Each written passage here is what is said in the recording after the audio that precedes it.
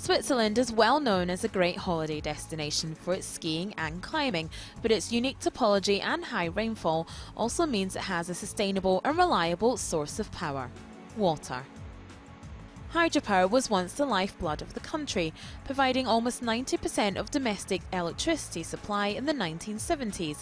Unsurprisingly, Swiss engineers are some of the best when it comes to design and research of dams, and their key research home is the Laboratory of Hydraulic Constructions, or LCH, part of the Swiss Federal Institute of Technology in Lausanne.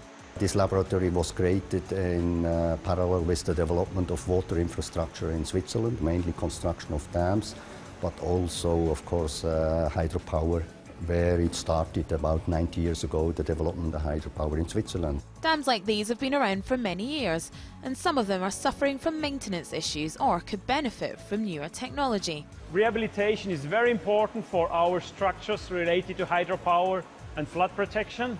These infrastructures are aging, and we have to rehabilitate regarding security, energy production, and also ecological rehabilitation. Dams are a huge energy resource, but this also means they're under huge pressure, which can take its toll. Reservoir sedimentation is a big issue regarding the sustainability of the water resources. So once we build a dam on the reservoir, we cut the flow of sediments and they settle down inside the reservoir, reducing storage and making that resource non-sustainable. Dams have great energy potential, but they can also have a negative impact on the local ecology. When we build a dam, this becomes an obstacle for fish migration. Therefore, we have to install a fish pass which allows the fish again to migrate freely and reproduce in the upstream rivers.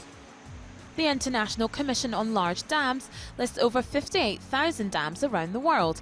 As these get older and new ones are being built, the work of LCH will become ever more important.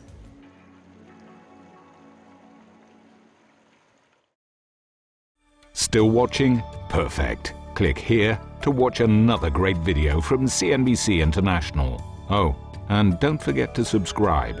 Thanks for watching.